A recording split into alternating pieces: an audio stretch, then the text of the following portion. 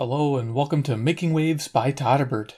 If you enjoy kit building, making electronic circuits, and other do-it-yourself projects, then make sure to subscribe and tap the bell icon so you miss any of my most excellent videos.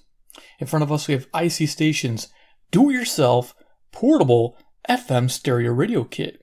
Model number GY18043. Say that 5 times fast. You can get this kit online for a total of $6.47.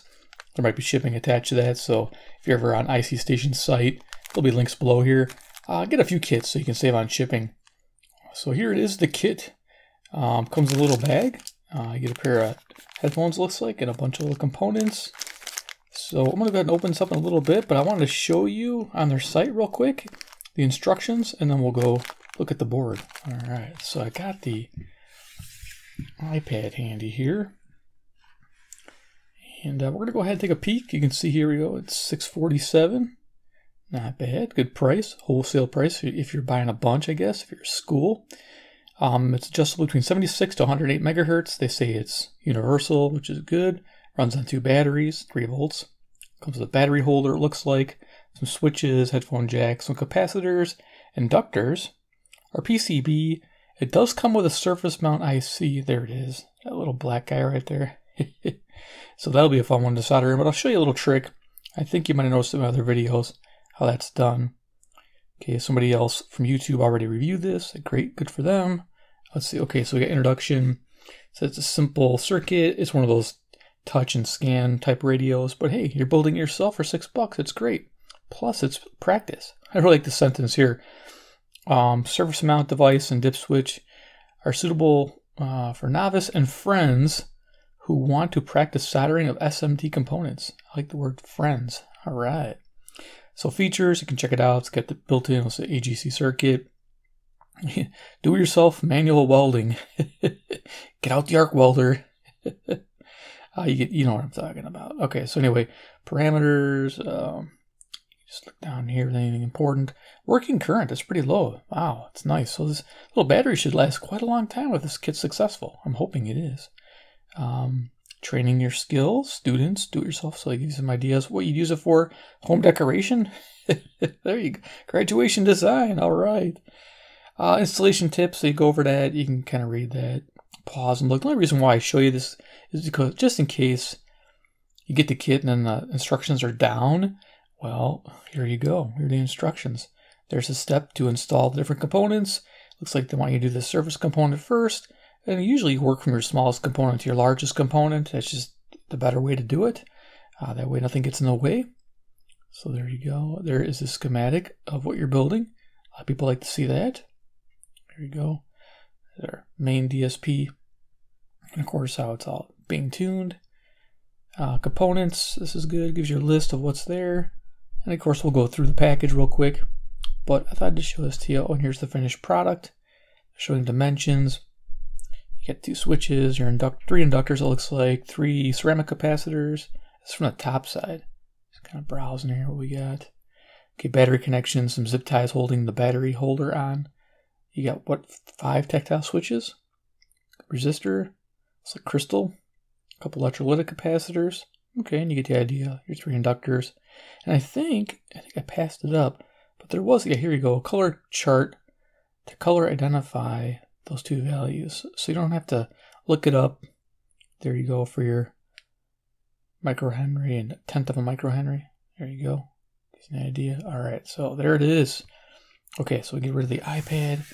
What I'm going to do, I'm going to bring in this platform so I don't lose any pieces here. Plus that color changes my screen, which is nice. Let's open this up. See what you get. So right away you get a pair of headphones. These actually look pretty good. The wires look a little thin though. But the headphones themselves look halfway decent. They got little silicone cups. I have to tell you how these work out and then, you know, go from there. But yeah, stereo headphones, sweet. Hoping the radio is stereo. It said stereo, but you know, sometimes they'll say it and it doesn't do it. But I'm hoping this one does. So there's that. And I guess I'll leave that here. Yeah. Fun for $6. Rock on. Okay, I'm just going to dump this all out here. Oh, I guess it doesn't. Okay, there's another bag here. Here's our PCB. Rock on. Okay, so that's where that little surface mount component is going to go to the IC, and I'll show it to you in a second. What I'm going to do to install it, and it's really cool, is I'll put the IC down and I'll tack a corner on there in the bottom corner. And I'm going to use a really small tip iron. It's good to have a soldering iron that has adjustable tips. This one here has a really tiny tip on it. Can you see that? Really small, and I'm just going to tack that right there. And again, I'm going to tack that right there. Then I'm going to take like a bigger one. Let's see if I got a bigger one to show you. Here we go. I'll use this one here. It's attached to my iron. And I'm going to take and put a bunch of flux paste, some flux paste and all those connections there. And then put a little solder on the end of this iron tip. And then I'm going to do what they call a drag soldering technique, where you start off up here, probably next to where the tacked area is. And just kind of start here and just one easy motion, flow it down like that. Just really not spending too much time, but just enough time to heat those pads up, run it down there. And then I would check with my magnifying glass just to see if I made the connections. And you keep doing the drag technique until you get those connections flowed. If you have a couple bridges, what you do, take your iron and you run it between the connections like this. You just dry off your soldering iron and you just drag between to remove the excess solder if you bridged any of those gaps. Not a big deal. A lot of practice, and that's not a real small one, so I should be able to do that, no problem. And you guys should be able to too if you have the right tip size. Like I said, this is a good tip size for dragging. And the other one was really good for tacking. So always good to invest in some small tips. I think this is 1.2 millimeter. The other one might be like 0.7 millimeter. Give you an idea. All right, so then the other side is the main part where all the through components go. So as you can see, this is probably the easiest part. You got the 5 switches, 3 inductors. Oh, they even got little diagrams with the values. Very nice. Resistor value, this capacitor values. So ready to rock there. Now let's go ahead and see what's in this bag. Oh, yes, this is all the fun stuff. It's all loose in here. Okay, I think that's everything. You got the zip ties. They give you an extra zip tie. That's good. Zip tie your project to the battery holder. Okay, looks like I'm playing with. These are 3 inductors. 2 are the same. One's different. You got your 1 resistor. Here it is. The 1 resistor to rule them all. There's your couple disc capacitors in there, and I kind of wanted to dump that all out. I guess it's all loose in there. That's not nice. There's your battery holder. Looks like, what's it saying? Is it saying AA there? This would be AAA, but it's a AA holder. Nice. Definitely get some capacity and runtime with this thing. Wow, I didn't know it was AA's. Very cool. Headphone jack. Pretty simple setup. Liking that. Again, you got the switches. You get 5 of these little dudes. And then let's find that little guy. There's some disc capacitors, electrolytic capacitors. There's a little crystal. And I don't know if there's a... this will be fun. If there's a value on here, if I could even get into focus. I don't think there's a value on there. Just a little barrel crystal. Okay, I guess I'm being careful with that one. And there's the IC. Holy cow, that thing's small. Usually they're in like a little holder. Let's see if I can get into focus for you guys. Come on, baby, focus. You see anything there? Okay, I'm not seeing anything. There's some small writing on that thing. But anyway, this is the IC. We're going to be tacking that on. Oh, there we go. I can almost get the numbers there. I think I have it upside down. But notice the orientation, pin 1, is where that little disc is.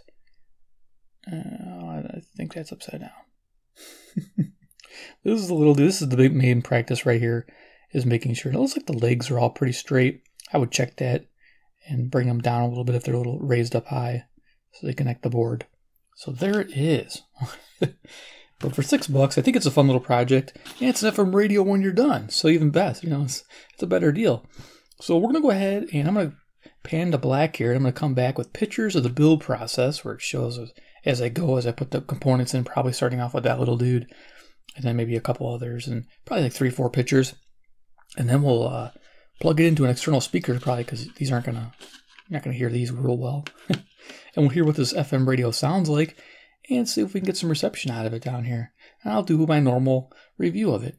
All right, guys. Fade into black, and I'll be back with pictures of the build process. For step 1, I soldered the surface mount IC onto the back side of the PCB. Pin 1 on the IC has a circle by it. The corresponding pad on the PCB is a rectangular shape versus the others being oval in shape. Using the tack and drag method, it worked rather well. Remember to use extra flux to help the solder flow and make good connections. For steps 2 through 8 and 10, I populated the board with 1 crystal oscillator, 1 resistor, 3 inductors, 3 disc capacitors, and 2 electric lytic capacitors.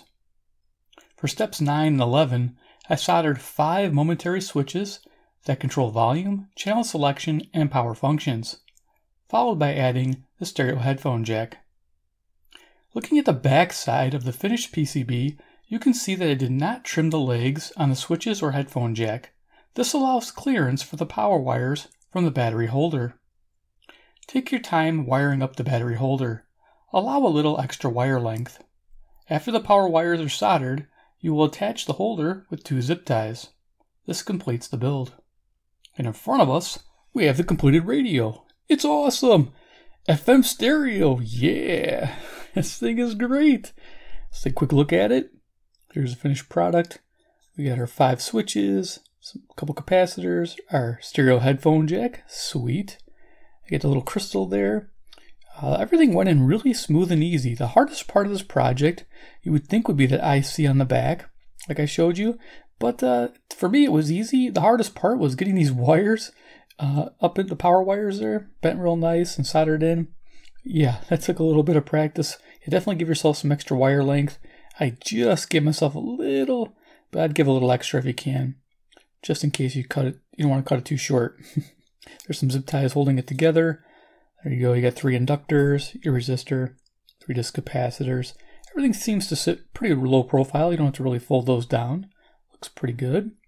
On the bottom here is 2 AA batteries. Putting these batteries in, they're kind of tight fitting, as you can tell, but it's pretty neat. It showed the instructions that this only consumed 19 milliamps. That's pretty low. I gotta imagine these batteries will last a long time with the circuit. It's a pretty neat setup. So let's go ahead and give you dimensions. We have a length of 2 1/4 inches across here. We have a height of 1 1/4 inches. We have a thickness of 1 inch. For size comparison, we'll bring out CC Pocket. There you go. It's pretty cool size comparison. I'm liking that. Just a fun kit to build. Yeah, we're going to talk about it. And actually get some stations too, which is nice. Here's a deck of cards. Iron Man, he's the man with the master plan. He loves ICStation kits from China land. He's Iron Man. Oops. There's your deck of cards to give you an idea how big this little FM radio is. It's just so much fun to build and have a finished product that you can use and use well. I mean, this thing is fantastic. I'm loving it. So yeah, can't stop showing it off because it was fun to put together. Yeah, and it was definitely neat when it worked. Turned it on the first time. So what else we got to talk about this? So yeah, we got the FM reception report. Okay, well, you know I do a fair, okay, good, very good, excellent. How many stations have found? Well, it rates it fair, 1 star. Yeah, to be expected. It's a $6 FM radio. It's really, your headphones are your antenna, and depending on where you're at and how you're holding them. The issue with this one is you press these channel up and channel down keys, and you get whatever you get. There's no, usually not a faint signal or anything like that, so you just get what it finds. And so it found 17 stations. I guess that's not too bad for what this circuit is. And a couple of those stations was in FM stereo. My locals were coming in loud and clear and sounded fantastic. Loving that. Another thing, headphone experience. Let's talk about that headphone jack. Okay, so the circuit, I noticed at the lowest volume, it's fairly loud, these headphones. These are the provided headphones, just showing them off here. Pretty cool cable. Here's your stereo headphone jack, or plug there. And these are actually nice fitting in the ears. I like them, but they're a little loud, and the lowest setting doesn't go to 0. It doesn't go to mute. It's just, it still plays. Now, if you're outside, it sounds okay, but if you're indoors, it's a bit loud on the lowest setting with headphones. So I'd recommend maybe a pair of headphones. It has a built-in volume control, like a little slider control. That'd be a way to go if you don't like how loud these are at the lowest setting. It is kind of annoying, but it worked, and I was happy. I used my own pair of headphones, and it was great. But using these are good, too. I mean, they're included, and that's a fantastic deal. So I mentioned that no low-level hiss that I could tell because it didn't go to 0. It has really good lows and really good mids with these headphones, which is nice. And with my headphones, I had decent lows and the same strong mids. So a good setup on the headphone jack. Yeah, and FM stereo. When I first talked about this during the beginning of the video, I said I wasn't sure if it was FM stereo, even though it said it was, and it is. So I'm pretty happy with that. But really amazed that it takes 2 AA batteries and that current draw is going to be low. I like that. So what we're going to do here is I'm going to plug it into an external external speaker source, and we'll see what we can hear. I think we'll just pick up a couple of stations, just to give you an idea. I do have radio todderbert playing, and what that is, I got a, let's drag it over here, an FM transmitter transmitting at 97.7. There's no readout on this radio, but you'll be able to hear the familiar sounds of radio todderbert, and it gives you an idea where you're at on the spectrum of this radio, and I'll give you an idea where it goes. It finds about 3 or 4 stations downstairs here. Like I said, upstairs I found 17, which is pretty impressive. So we're going to move these headphones back a little bit. So here is my speaker here. I'm using a GPX radio. You guys have seen me use that in the past. It's this big clunky thing. Yeah, I forget the model number, but there it is. And I'm just going to, with this wire behind it, seems to get the best reception just laying it down on the table. And I'm going to go ahead. This is the power switch. You got channel up and down, and here's your volume controls here. So go ahead and turn this radio on. Turn this on. There we go. Forsaking the noble mask. So that's lowest setting. And then we can turn it up. Possibly endangering those same dear citizens. To mask or not to mask really isn't the question, is it? Break the germ cycle. Wear a mask. Sponsored by the Illinois Department of Public Health. So we'll hit channel. Did I hit channel down? Yes, this channel. Got some music there. Can't hover. Nice. But yeah, I usually get like a couple stations now. It goes from 76 megahertz. Games are quite artificial. They have all kinds of constraints. That's one of the reasons to emphasize So they're 108. not predictions. They're explorations of possibilities, not this is what's going to happen. But then there's an element of pure randomness. So sometimes you gotta wait a little bit for it to go right back. I'm trying to find Radio Todderbert. Where's Radio Todderbert? Come on, Radio Todderbert. House. Oferujemy kompleksowe rozwiązania dla domów, mieszkań i biur. Od okien PCV i drewna aluminiowych przed... Money anytime, anywhere. Even from your favorite hiking trail. We are mornings in the Northwest Burbs. All right, get them up. We are Star. It sounds great. This thing's awesome. Cancer won't wait. It won't wait for...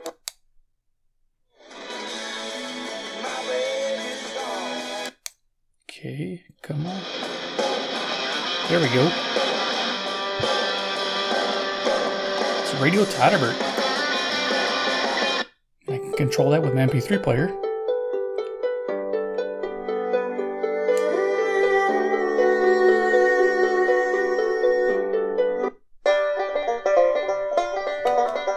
So, no distortion.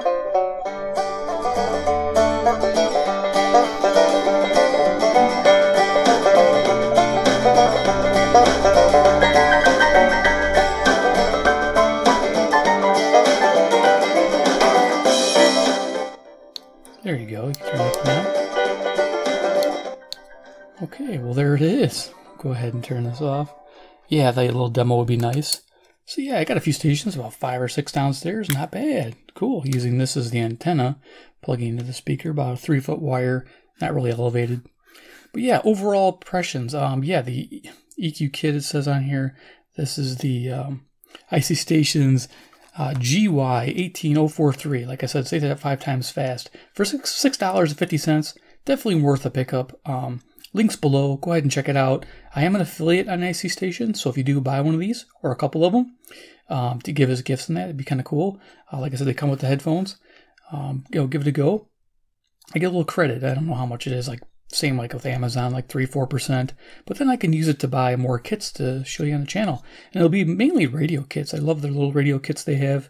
They do have light kits and fun things like that too. But this is a great, easy to build kit. The hardest part is going to be for some people that I see on the back. Like I said, just use that tack and drag method. You tack corners to make sure the chip doesn't move. Put some extra paste flux down or liquid flux. And then take your iron with a little bit of solder and then just run it down, nice smooth motion on those IC legs. And you'll have no problem.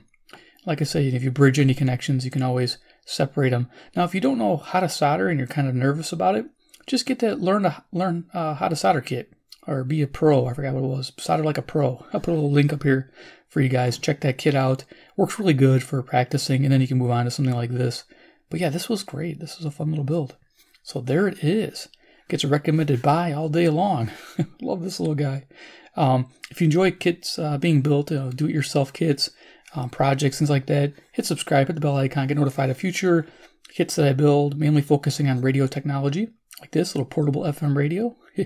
Just love it. It's so cool looking. My wife even thought it was neat, because she's like, oh, it's small, it's cute. Gotta love it.